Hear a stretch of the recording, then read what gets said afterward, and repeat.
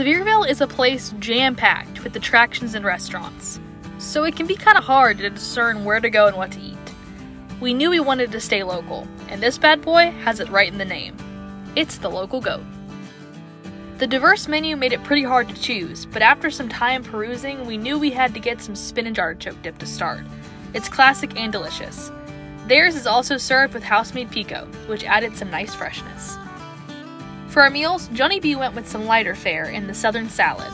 Hand-breaded chicken tenders over fresh greens, bacon, cheddar cheese, tomatoes, carrots, and croutons, with a honey mustard dressing on the side.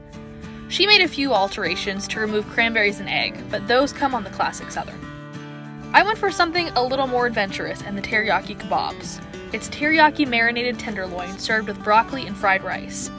I actually really enjoyed the sweetness, but if you're looking for something a little more salty and savory, then I'd go for their classic steaks instead.